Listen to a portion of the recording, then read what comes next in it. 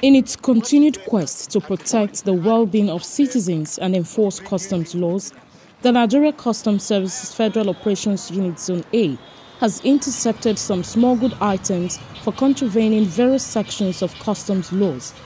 In its monthly press briefing for May, the acting controller in charge of the unit, DC Hussein Ejibunu, noted that some of the wares were intercepted for violating the guidelines on the importation and exportation of goods. Detention and seizures recorded within the period under review amounted to 79 seizures with a total DPV value, duty paid value, of 1,25,905,110 naira.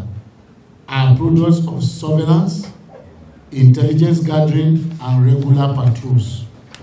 Notable among the seizures are 9,857 parcels of cannabis sativa, 1,236 jerry cans of petroleum, and 6,861 bags of foreign parboiled rice, among others.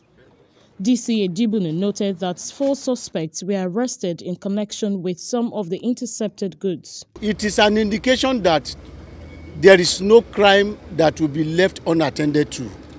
If you are arrested and you are found wanting and you are found to be in possession of any criminal product, you will face the music. He urged citizens to promptly share useful information with operatives that will assist in checkmating the menace of smuggling. Lucy Iyambi, NCBN News, Lagos.